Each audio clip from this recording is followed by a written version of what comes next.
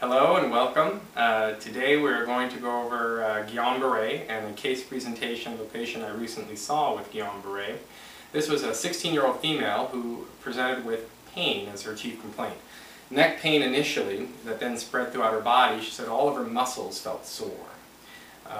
She also stated that she had peripheral tingling in her arms and legs. Tingling in the arms and legs is often an initial complaint in patients with Guillain Barre. So she progressed from this pain in her neck over about a week to muscle weakness, and the weakness was more in the proximal muscles, the hips and the shoulders. For example, when she tried to get up and walk, she had trouble with her hip flexors or getting up from a seated position. So when she was laying down, she could get up and sit on the edge of the bed, but then when we asked her actually to stand up, she needed assistance to stand. When we got her up, she walked with a hip swing as opposed to a hip flexion. So instead of being able to lift her leg and walk like this, she would swing her legs around due to the proximal muscle weakness. Also, interestingly, she had strong grips, but weak shoulders. So to hold her arms out was difficult. They'd start to both drift down.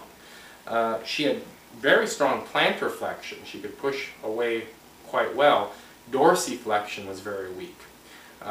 So that's why, again, we should think about Guillain Barre in any patient who presents with foot drop. And foot drop is often the presenting area of weakness, and it should be symmetric.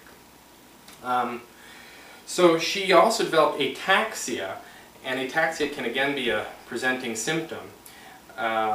Especially in the Miller-Fisher variant, where they get ophthalmoplegia. They have problems with poor balance and areflexia, and they may have actually less weakness in that syndrome.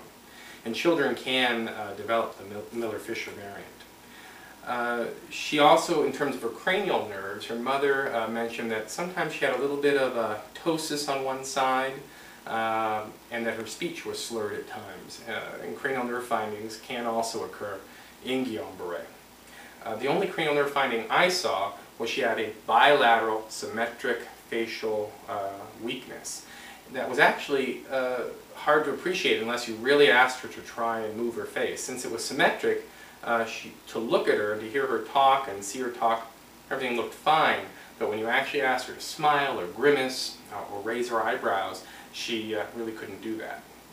In terms of her reflexes, as you know, Guillain Barre, one of the classic findings is a lack of reflexes, but she actually had reflexes proximally. She had knee reflexes and to a lesser extent elbow reflexes, and it's important to know that especially early on you can have reflexes still intact. They're usually weak, and usually you're only able to get them in the proximal reflexes.